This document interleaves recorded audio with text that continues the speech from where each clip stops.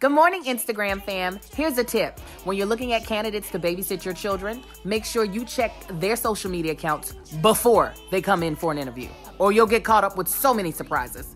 Don't learn the hard way, like me. Hi, I'm Elma Valdez. Guys, look how cute I look for my interview. Oh my god. I'm so excited. I love children, so wish me luck. Guys, she slammed the door in my face. I don't understand what I'm doing wrong. All I want is a day job so that I can get more outfits for Mr. Cheeks so I can make more money. Okay? What is the issue? Oh my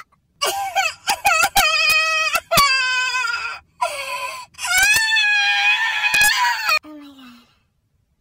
Am I gonna have to work at Trader Joe's? I really don't look good in Hawaiian shirts.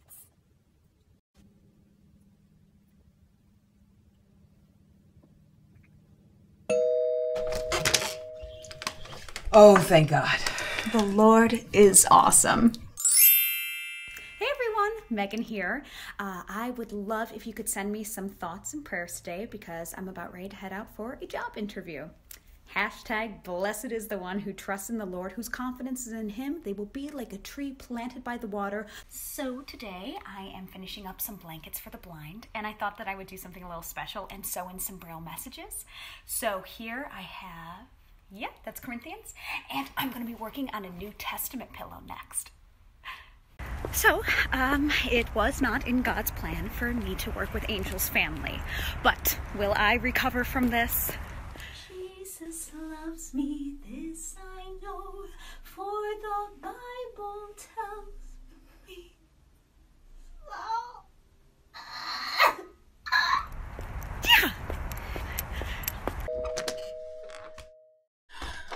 Okay, look, I don't want a magazine subscription or to buy chocolates to help your vocational school.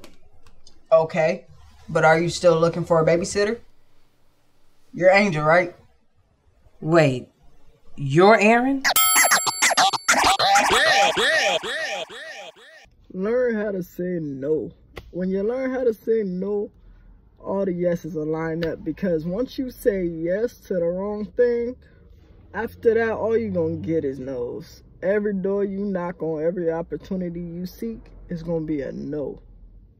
And I know this sounds weird, but when you go to juvie, your life stops the day you go to juvie. The time, the clock, all that. So if you go at 15, you're gonna come out mentally at 15. You can be 21 when you come out, and you will still be 15 and trying to pick up the rest of your life.